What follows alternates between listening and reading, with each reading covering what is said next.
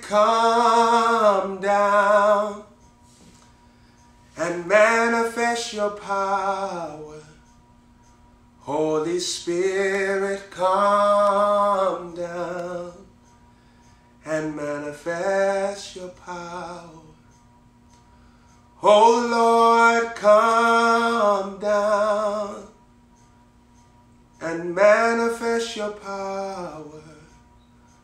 Oh Lord, come down and manifest your power.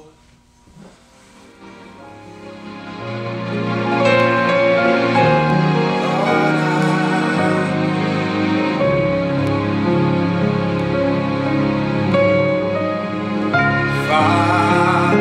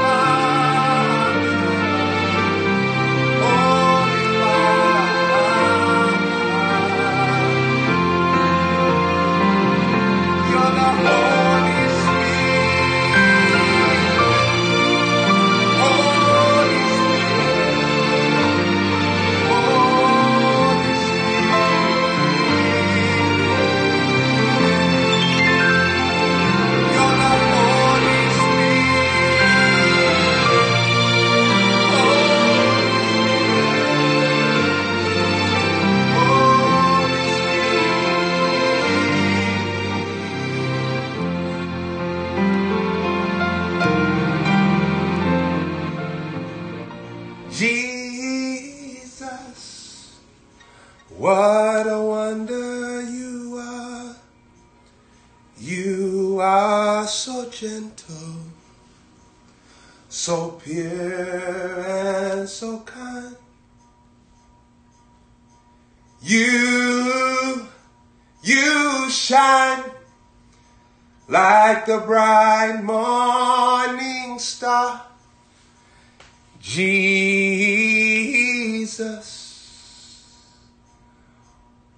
what a wonder you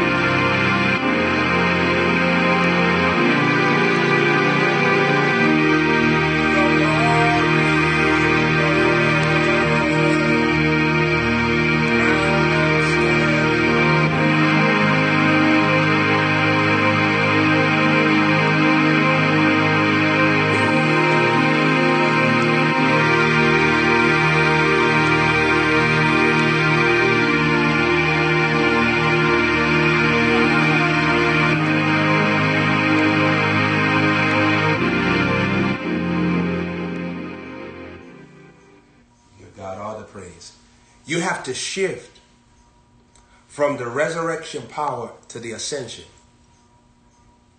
The resurrection power to the ascension. Remember, resurrection and ascension are two different things. When King Jesus rose from the dead, it was him recovering from becoming sin. When he ascended, it was him growing as perfect.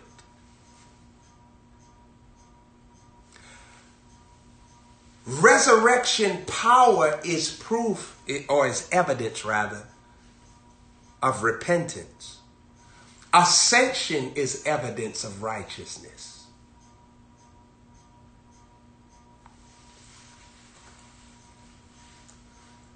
So the Lord went from repentance cycle, because that's where he became sin.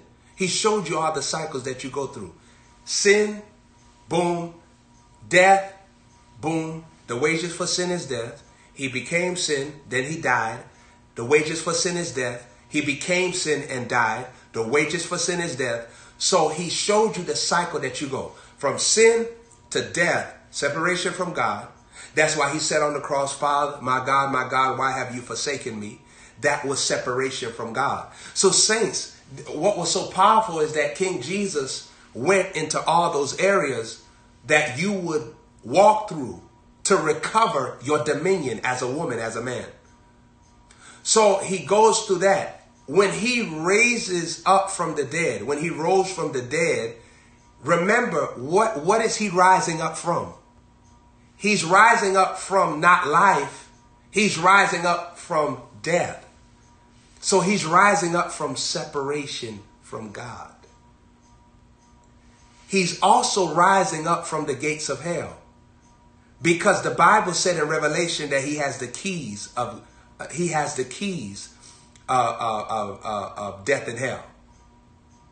You see that in Revelation? So that proves that when he went through that process of rising from the dead, he was also rising from the gates of hell. So when you're in resurrection power, understand that you're rising up from the gates of hell. That means that you're recovering from deception. You're recovering from distraction. You're recovering from disobedience. You're recovering from demons. Ascension is where you're discovering. Resurrection power is where you're recovering. Ascension power is where you're discovering. See, you as a woman, as a man, you want to leave the resurrection power stage and step into the ascension stage. Remember what Psalm 24 says. Who can ascend into the hill of the Lord? Who can stand in his holy place? But he that has clean hands and a pure heart. So what is he talking about? Clean hands and a pure heart. He's dealing with, now you're living the life of being saved, born again, free, delivered, attentive. You're a learner. Learning is the highest realm of repentance. If you're taking notes, write that down. That's a wisdom door. Learning is the highest realm of repentance. When you are learning, that is the activity of repentance. Learning is the activity of repentance. So King Jesus said, come learn of me. Come learn. Learn. Come. So that means that you have to make that decision. He's not going to put it on you. Learn of me. He didn't say learn of where Christopher Columbus found the Mayflower or Floyd Mayweather. I think Floyd Mayweather, they didn't want to tell us. I think Floyd Mayweather was back then in the history books. He just came back on the scene again. They call him Christopher Columbus, the Mayweather. I think it was Floyd Mayweather. Floyd Mayweather. That's why he got all that money. Okay, you're back there. You're back there. Learning is the cleanest place of the heart. Learning is the cleanest place of the heart. Your heart is in its most pure place when it is learning. Remember the Bible said, blessed are the pure in heart, for they shall see God. But why are they pure in heart? Because they are learning of God. They can see him because they're learning from him. You can see who Prophet Joshua is because you're learning from me. You ever wondered why you can know who I am? Because you're learning from me. That's the power of learning. Learning unveils the scales on the eyes. Learning unveils the scales on the eyes. It's through learning. It's through learning. It's through learning. So King Jesus said, come and learn of me. Because learning is the highest realm of repentance. When you learn of Jesus, you move from just the resurrection power to the ascension power. King Jesus didn't just rise from the dead. The secondarily thing that he did, was that he ascended. These were two different phases. When he ascended, it was not rising from the dead. When he ascended, it was him discovering the new levels of life. You say, well, this is God Almighty. Why he got to discover the new levels of life? Because he's the first fruits. He's the firstborn.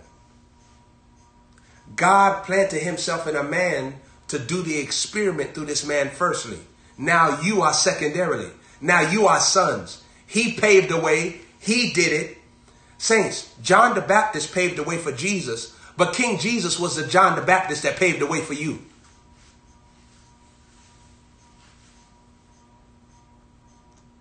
My God, I gotta go. I gotta go. I gotta go. What? You want some hot sauce on your burrito, baby? You want some hot sauce? You like hot sauce on yours? You like hot sauce? I don't like hot sauce on mine. You like hot sauce on your burrito? You want hot sauce on your burrito? I don't want no hot sauce. I want no hot sauce on my burrito, baby. I want no hot sauce on my burrito.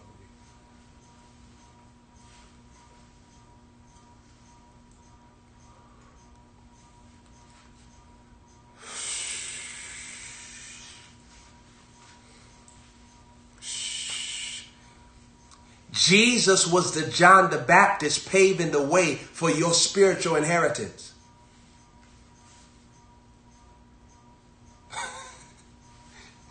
Jesus was the John the Baptist paving the way for you to experience the realm of ascension.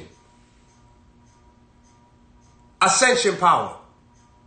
Resurrection power means that you fresh out of sin, you keep coming out of sin. But ascension power is where you're learning dominion. You're learning authority. You're learning virtue. You're learning freedom. You're learning boldness. You're learning righteousness. You're learning surrender. Hallelujah. Hallelujah. Hallelujah. So it's different. It's different when we're dealing with the resurrection power from the ascension power. Because King Jesus rose from the dead. That was him coming out of sin. Showing you the process. When you repent, you come out of the death. And watch this. You come out of the gates of hell. That's why he took the keys. So imagine this. If Jesus took the keys, why are you still walking through door? I just heard the Holy Ghost speak to me. Boy, I'm about to lose my mind. You know what I just heard the Holy Ghost say? And says, after this, we're going to shout. After this, we're going to shout, boy. Oh, Jesus. After this, we're going to shout. I'm about to slap two of y'all. You done fell asleep. After this, we're about to shout. I'm about to slap out two of y'all. Y'all just want to sit right there and act like you don't hear what I'm talking about. I'm about to slap you. I'm playing around. I'm playing. I'm just joking. This I got to stay drunk. I got to stay high so I can release this word tonight. I'm just playing, man. I'm just playing. I don't mean no harm, man. I'm just staying high and staying drunk so I can release this word the way it's supposed to be released. After this, we're going to shout after this. I got one word. That God just gave me, and then we go into third service. All right? Now, let me say this to you. Here's what God said to me. I want you to catch this. Here's what God said to me. Now, this is going to be so powerful. Here's what God said to me. The Lord said this to me. He said, son,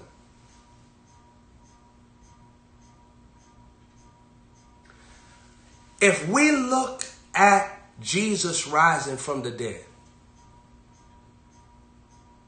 he rises from death.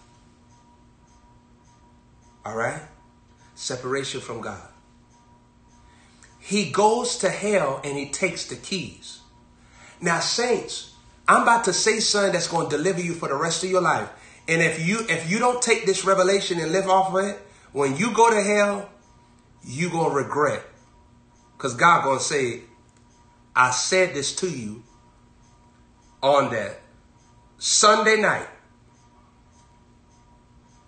Listen, if Jesus took the keys of death and of hell, and death is separation from God, hell is the consequence when you're separated from God.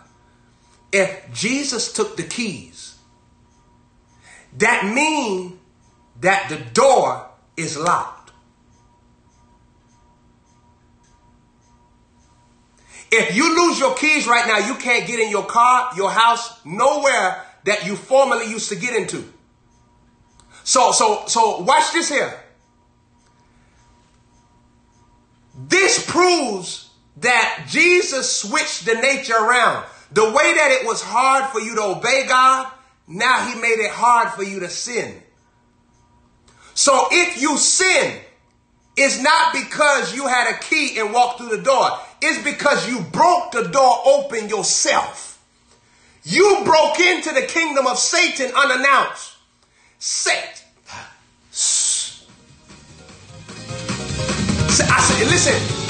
I said Satan don't got a key. So if you fall into sin, it's because you breaking in. Listen. Do you understand what I'm saying here? You understand what I'm saying? Let's stick with the word of God. The Bible said that King Jesus took the keys. If the keys are snatched, that means that nobody can enter into the door unless they break in. If you go lock your apartment right now and somebody go inside of your apartment, they didn't go inside of your apartment with a key because you got your key. They got inside of your apartment because they broke in. They got inside your house because they broke in. So the fact that King Jesus took the keys, Now you got to break into the kingdom of Satan to sin against God. So all your sins is not you being a slave to sin. All of your sin is connected to you just choosing to be foolish. That's why Proverbs say, forsake foolishness and live. That's why Proverbs say, forsake foolishness and live. Because when you start living, that means you step into the realm of ascension. Going from faith to faith, glory to glory, because you're not a slave. The key has been snatched by Jesus. So how you end up in death? How you end up in separation from God? How you end up in sin? You had to break it. You didn't end up in sin because God ain't got no power on you. You ended up in sin because you breaking into sin. You broke into the doors of distraction. You pursued your own addiction. You created your own flaws. You perfect.